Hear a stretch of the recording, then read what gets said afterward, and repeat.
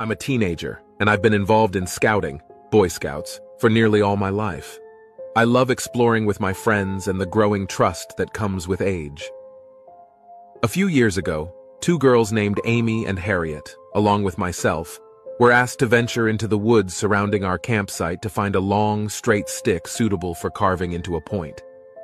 It's important to note that I was much younger at the time. Harriet was older than me, and Amy was only a year older.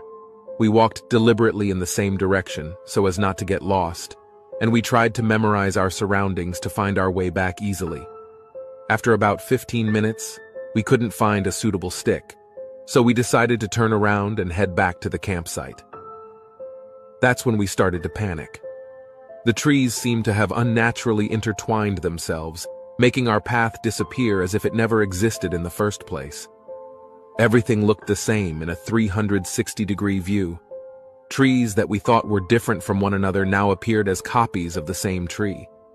We continued walking, thinking we were going in the right direction, while shouting for help.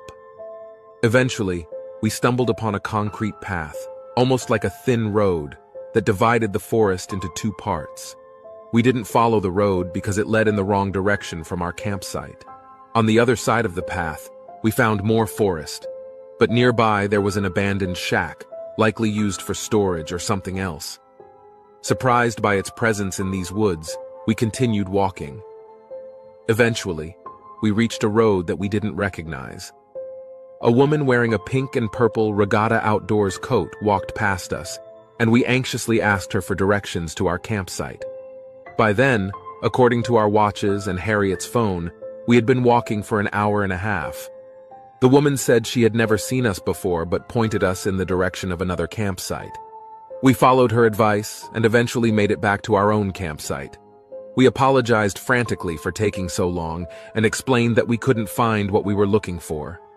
Our leader, Ian, noticed that all three of us were shaken up and expressed his confusion, saying that we had only been gone for 25 minutes and that our free time was still ongoing.